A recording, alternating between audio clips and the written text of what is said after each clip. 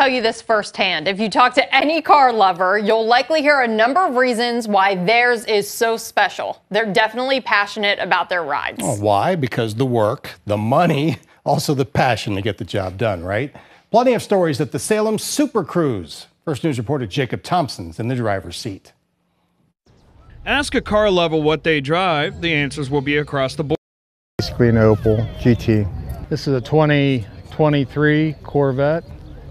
It's called a Z06. This is a 1930 Ford pickup.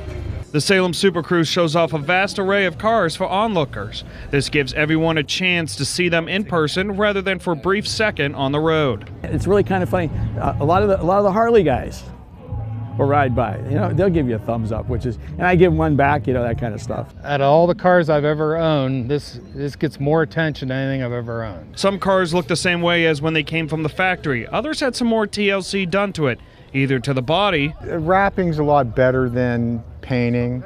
Basically, you can get a better design. A lot of commercialized people are going to wraps. Or under the hood.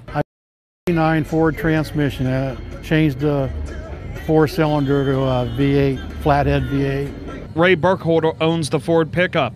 He says he's always wanted a car like that and found it up for sale. The seller, Larry Zonka, the same guy who played for the 2-time Super Bowl winning Miami Dolphins and is in the Pro Football Hall of Fame. He signed the dashboard. Well, I hope someday it's worth some money. Yeah, that was kind of neat. In Salem, Jacob Thompson, WKBN 27 First News.